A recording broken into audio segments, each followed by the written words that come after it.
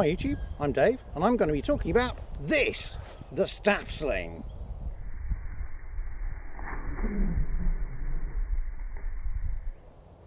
The staff sling is an ancient weapon. We first know of it from De Re Militari, written in the 4th century by Vegetius. That's late Roman period. It's not written about, for example, in the time of Julius Caesar, so it probably came into existence at some time between those points. It was used right up until the invention of gunpowder. In Roman times it was used by auxiliary soldiers in battle. Later it's very often seen as an improvised weapon used in the defence of sieges. It's a very simple weapon. In essence, it's a handheld trebuchet. You have a staff, 2 cords and a pouch.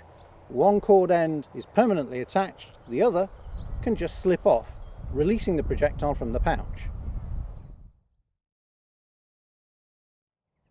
I find a staff in this sort of size range works well for me.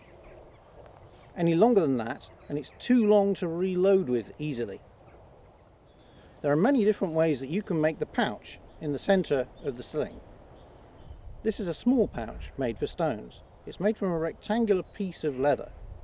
Holes made with a hole punch take the cords. This is a larger pouch made for tennis balls. Here the cords go past each other and tie on using a knot called the fisherman's knot. You need an even number of holes down each side of the pouch, and there are a couple of small knots here to prevent the pouch from sliding. You need a loop to go on the end of the staff.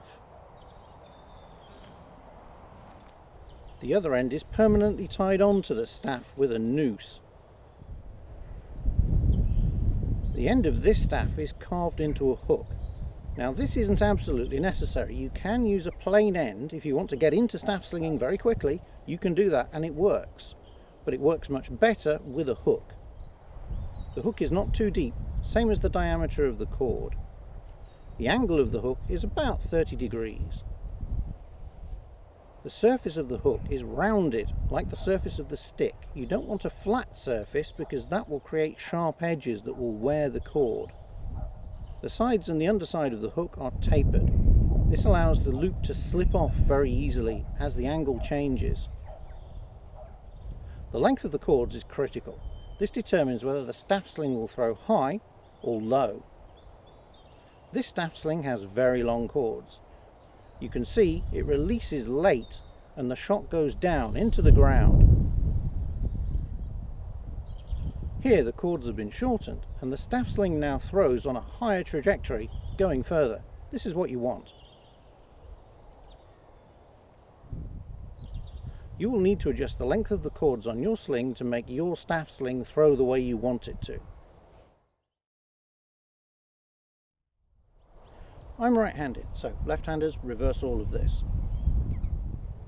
For speed and ease of use, you want your left hand on the high position on the staff.